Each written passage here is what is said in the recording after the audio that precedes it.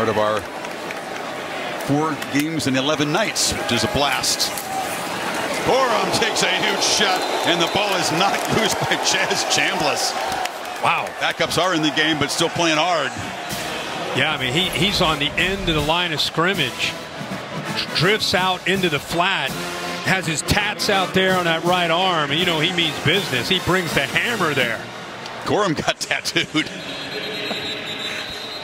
And the quarterback says, that's on me. I put you in a tough spot. I think he thought it was man-to-man, but instead, the previous play, Chambliss just dropped. Further review. They're going to review this for targeting, perhaps, Bill Lamont. Yeah, they've stopped to look. Really? Keep it down. I mean, I guess, yeah. I guess you have to take a look at that these days, right, Bill? And that looked like a great hit. Targeting. It was Christopher Smith in the first half, but again, he will not miss any of the championship game. That would not be the case for Chambliss. Got to lead with that right shoulder.